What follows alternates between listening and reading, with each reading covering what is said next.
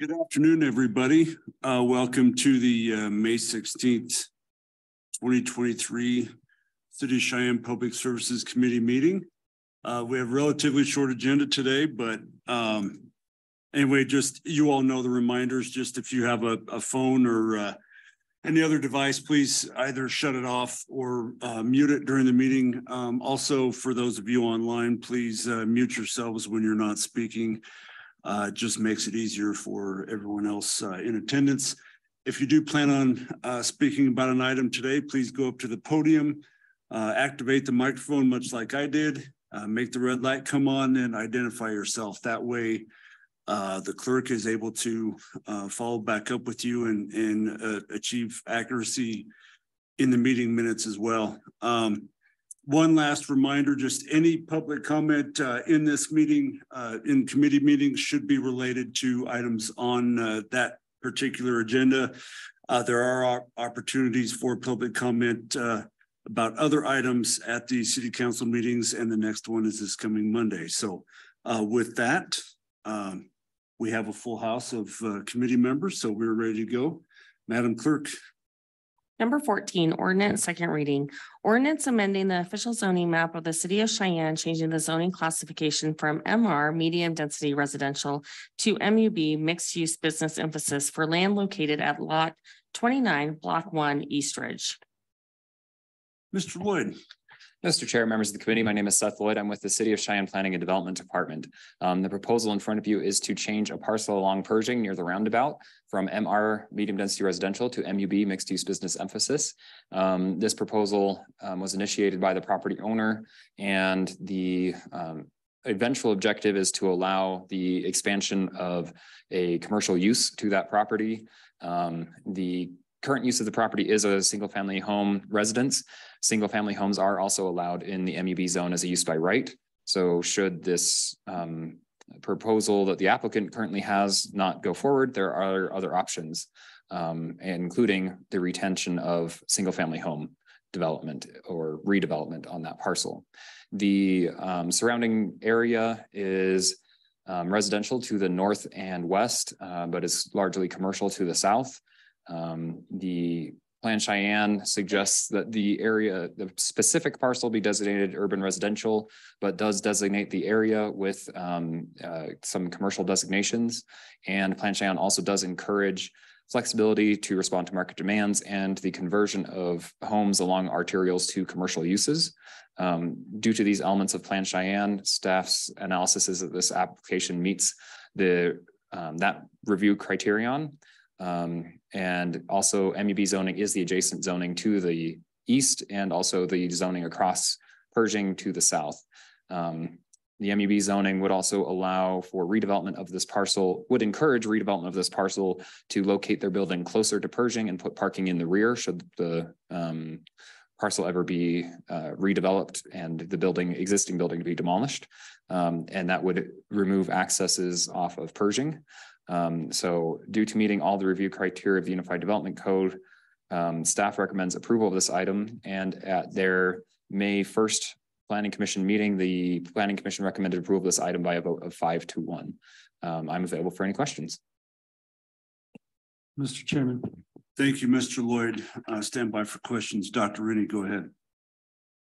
And maybe my colleagues have the same question, but if that is made commercial, a commercial entity, and as you said, access off Pershing would then be closed. I presume then access would be through the alley to the north of the lot. Is that, or do they have an easement through the parking lot to their east? The property owner, it's my understanding this property owner and the property owner next door are the same property owner at this time. So they could utilize an arrangement to use that parking lot for this parcel. So they could use that existing parking depending on exactly how that arrangement ends up working out. They could also access off the alley and put parking in the back for a more minor type use, but that would be an option available to them as well. And Mr.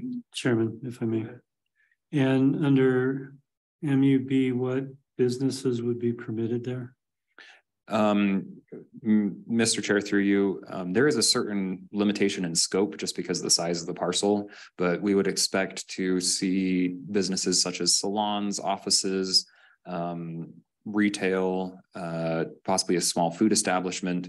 Those types of uses are all allowed in the MUB zone, along with multifamily or single family. So that could be converted to an apartment building. You could have a small apartment building there, as well as a single family home. Okay, thank you, Mr. Chairman. Thank you, Mr. Lloyd. Any additional questions? Mr. Seagrave, go ahead. Yes, sir, through you. Have we had any response to this proposal from the neighbors? We have. So we have received public comment from neighbors in the area. They were concerned about the commercial use and concerned about the alley being used as an access way. There was some discussion about the different types of uses that are allowed in the MUB zone and whether or not the traffic demands would require upgrades to the alley. There was some concern about zoning creep, as it were, where this parcel goes and the next parcel goes and the next parcel goes.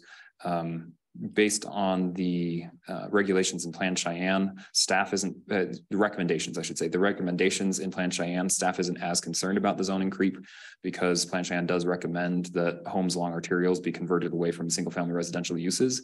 So if multiple homes along there all developed with, say, multifamily or offices, that wouldn't necessarily be detrimental to the community based on Plan Cheyenne's recommendation. However, the individual neighbors or neighborhood, they're obviously concerned about the item. Mr. Chair, Go ahead. how many people have we heard from? I don't remember an exact count. No one had contacted staff directly, but we did have some people turn out at the Planning Commission meeting. I don't know if everyone who showed up at the Planning Commission meeting talked, spoke and made public comment, but I want to say we had at least 4 different individuals there. And we also had the owner themselves there at the Planning Commission meeting that came up and spoke. So we had, a decent turnout, but I don't remember the exact number. I apologize. Thank you. Thank you, Mr. Lloyd. Developers report. Mr. Hanson.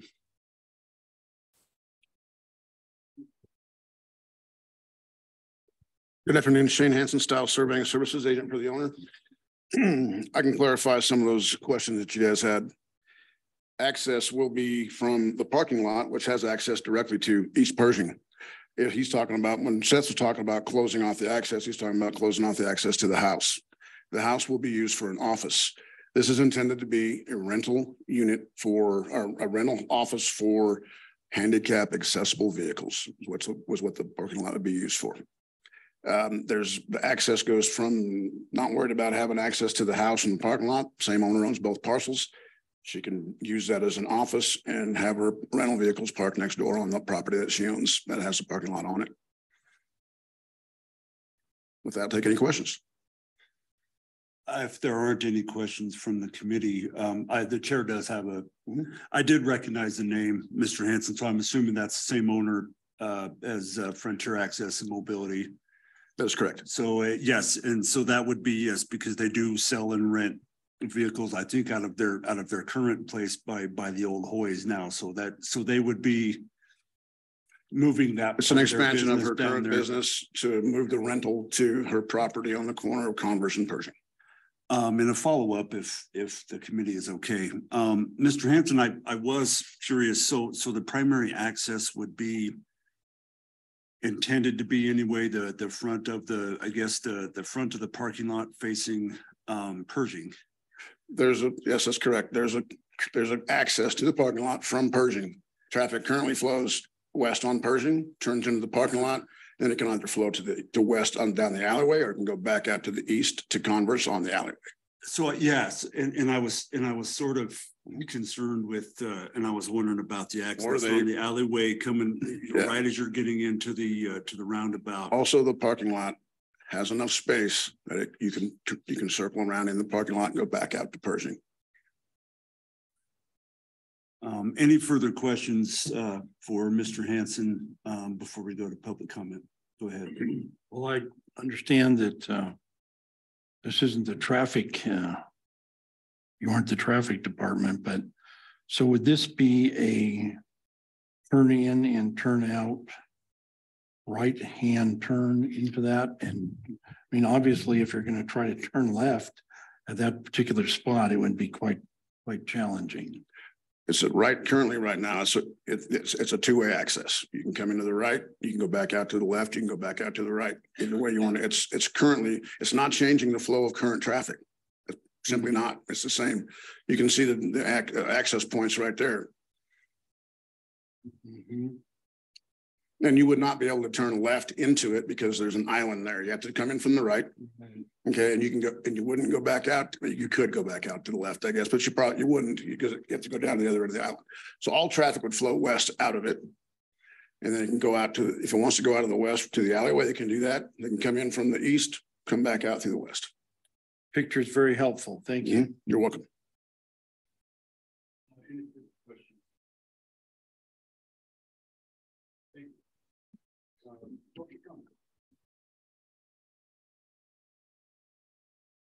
Through you, Mr. Chairman, Michael White.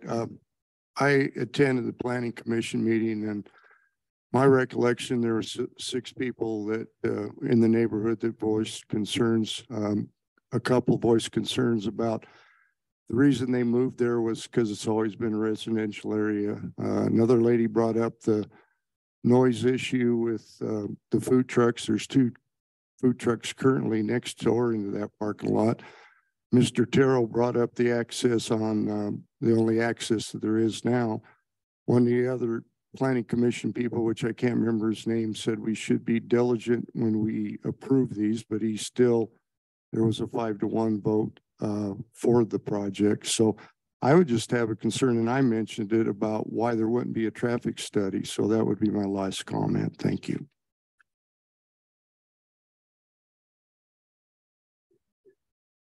Yeah, if I may, there was actually 2 people that spoke. There was actually, 3 people that spoke and the owner spoke. So there's two people in opposition. Mr. White spoke and the owner spoke. And we do have, thank you. We do have Engineer Cobb, and I'm going to allow Mr. Cobb to speak if that's okay. Did you have a response? I'd like to go ahead and let Mr. Cobb, if you can, shed some light on this for us. Mr. Cobb. Chairman, through you to the committee, I just wanted this group to know, and I was not at the Planning Commission on this particular item, but we have modifications planned for this roundabout that are coming up not this summer, but next summer, which will include an extension of this island out. So this is on the west side. So on Pershing itself, that would preclude a left movement out of this facility in the future, including both houses. So it will change in character as we move forward. I just wanted to make sure that we all understood that and it was on the table. Thank you, Mr. Cobb. Thank you, Mr. Cobb. Stand by if you would, please. I would anticipate maybe additional questions.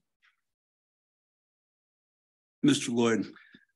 Mr. Chair, Seth Lloyd at the Planning Development Department again. I just want to bring a couple of clarifications to the item on the agenda. Typically with a zoning map amendment, we don't require traffic or drainage analyses because we don't know specifically what uses will come eventually. We do have a specific proposal.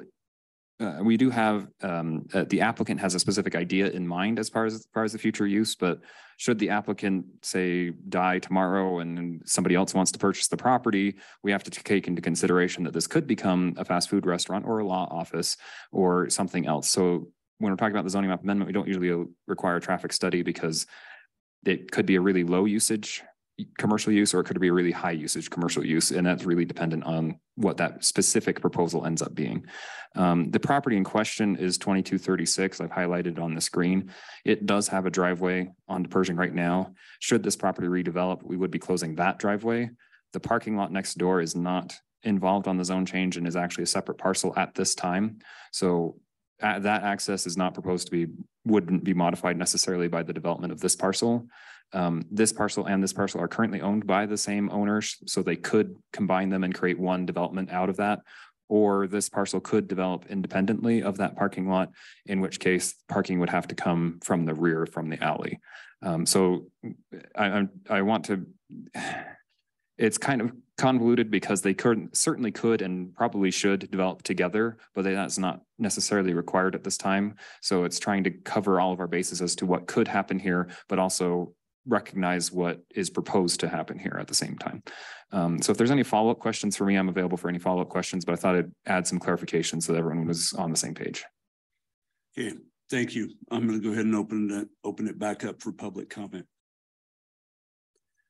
Are there any further public comment here in the room or online? Any raised hands? I just see that Tom Cobb has his hand still raised, and I'm not sure if that was an accident or if he has more to add. My apologies, accident, sorry. No, that we just thought we'd ask.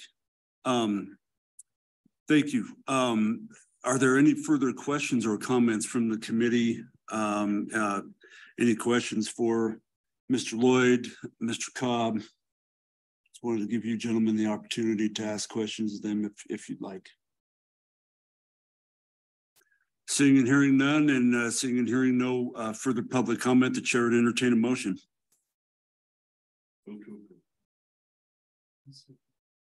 Moved by Mr. Seagrave, seconded by Dr. Rennie. Further questions or comments from the committee? Seeing and hearing none, all those in favor? Aye. Those opposed? The recommendation for next Monday's City Council meeting will be for approval of this ordinance on second reading. Next item, please. Number 15, ordinance second reading, amending the major street plan official map 2017 by updating the entire major street plan official map with newly platted and built roads and with the most recent master transportation plan Connect 2045 and other recently adopted master transportation amendments. Mr. Mason, go ahead.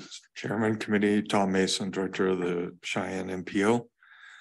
We're presenting to you a updated City of Cheyenne Major Street Plan official map.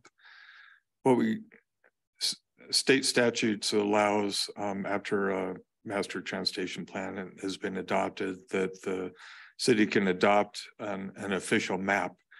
And what we do is overlay the master transportation plan that was adopted in December of 2020. It was called Connect 2045. So the master transportation plan from that, and since then we have brought through the city governing body 2 amendments. One was with resolution 6217 that was approved on March 14th of last year. And then a second amendment, resolution 6277 that was approved on October 24th of 2022. So the master transportation plan and those amendments are basically laid over the platted streets of the Cheyenne urban area. And then there have been a few cases in the past where we have where we don't have existing plats, but we wanted to do a centerline survey of future roads. For instance, they're shown on this official map, Story Boulevard and Van Buren in that section of property north of Delrange and between College Drive and Whitney Road. That's one example. Another was the plan for the future improvements for the Delrange and US 30. The new intersection with US 30 that's planned and the service roads that go eastward to Christensen Road. Those are examples of roads that we have surveyed that extension of those roadways and adopted those centerline surveys by ordinance. And so they're now also placed on this overall official map amendment. We held a public hearing on May 1st. It was advertised a month earlier on April 1st. And there were no comments from the public received at that public hearing at the City Planning Commission, and the Planning Commission recommended the official maps adoption by this ordinance. I will answer any questions you might have. Thank you, Mr. Mason. Any questions, comments for Mr. Mason? Mr. Chair. Go ahead, Mr. Seagrave. Through you. Help me understand the purpose of this. This isn't trying to list all of the anticipated changes for the next 25 years, is it? Mr. Chairman, the purpose of the official map is to take the master transportation plan, because there may be some instances where the functional classification that's proposed to be for 25 years out, you know, because we may like want to have the additional right of way. We may have only existing and platted 80 feet of right of way, for instance, but the master plan says, no, that should not be a collector in the future. It should be a minor arterial, which the standards for that is 100 feet of right of way. So it points out to the city that we need to do what we can as plats take place, that we need to try and get additional right of way to handle the future traffic that's going to be coming. By doing the centerline surveys for where there currently is not a plat, like the examples I gave, Story and Van Buren, for instance, it shows what the functional classification of those roads should be. And it state statutes spells out that what we're doing, the city, by adopting these future roads and alignments, is that you're protecting the integrity of the master plan. Meaning it's very important for us to have those future extensions.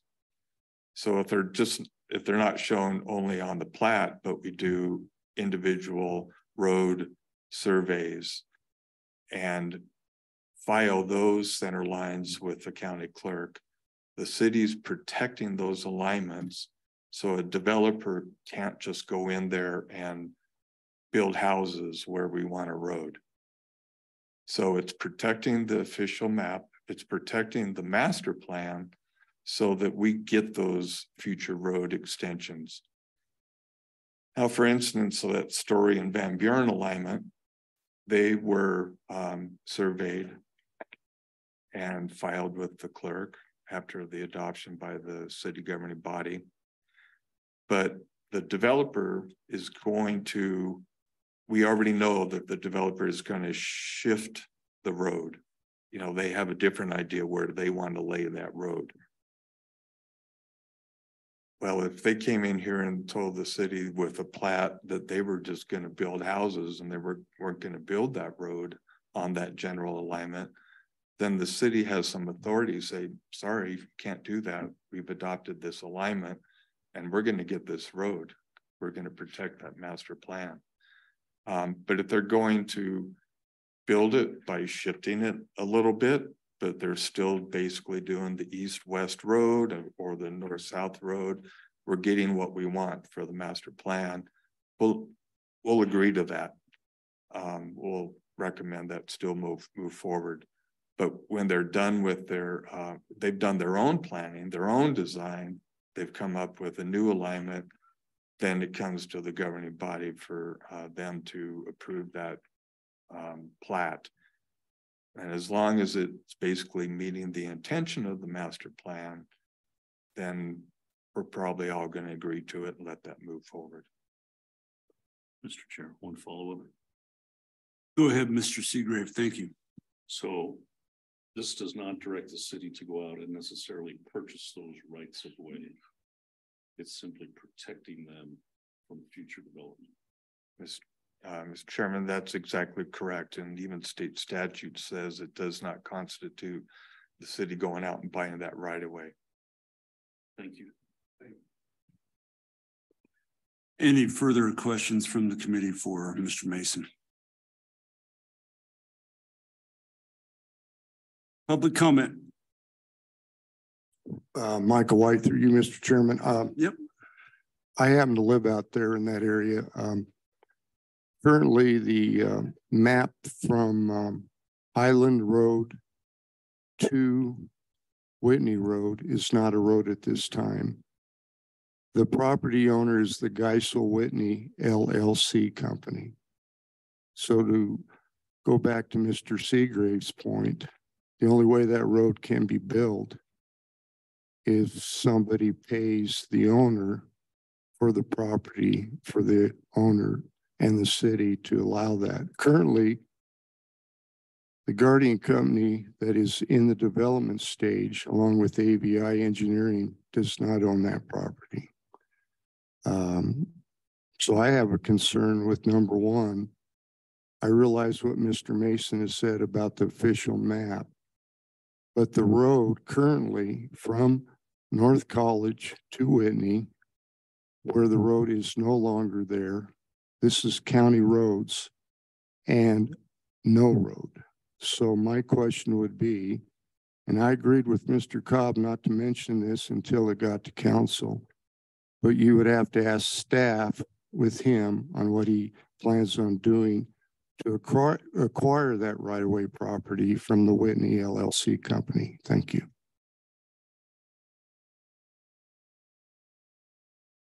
Thank you.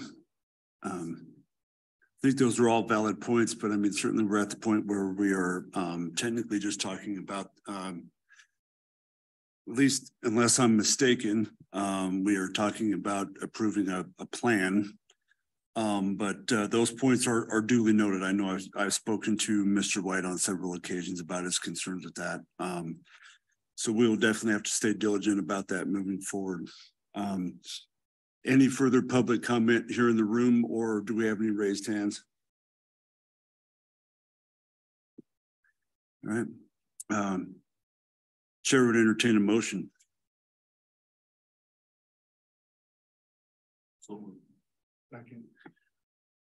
Moved by Mr. Seagrave, seconded by Mr. Laybourne. Further questions, comments, concerns from the committee? All right. Seeing and hearing none. All those in favor? Aye. Those opposed? The recommendation for next Monday night's meeting will be for approval of this ordinance on second reading. Last item, please. Number 19, resolution authorizing the mayor and the city clerk to sign a final plat for Stadium View Edition 4th filing, a replat of lots 8 and 9, block 4, Stadium View Edition 3rd filing, City of Cheyenne, Laramie County, Wyoming, located northeast of the intersection of Bevins Street and Grove Drive. Mr. Lloyd, staff report, please. Mr. Chair, members of the committee, my name is Seth Lloyd. I'm with the City of Cheyenne Planning and Development Department. This proposed plat is in the MR zone district in an urban residential area designated by Plan Cheyenne. And the proposal is to divide the land for development for residential use, specifically duplexes on lots 1 and 2, with lot 3 remaining as a single family home. There's currently a single family home on that property. The plat is pretty minor in nature. It creates 3 lots, does not propose any streets or alleys, doesn't really have any opportunities to create new streets or alleys to shrink blocks. So there's a giant block that this is part of that includes the golf course and a county parcel to the north, but this parcel can't really affect that block. So staff does recommend an exception to block size for this plat. The Planning Commission recommended approval of this plat with that exception, and staff recommends approval with no conditions. I do want to make one note, and that is that oftentimes lots of this plats of this nature can be taken care of administratively, but the Unified Development Code says that the lots created need to match the neighborhood, and the plat here creates smaller lots than are found in the rest of the neighborhood.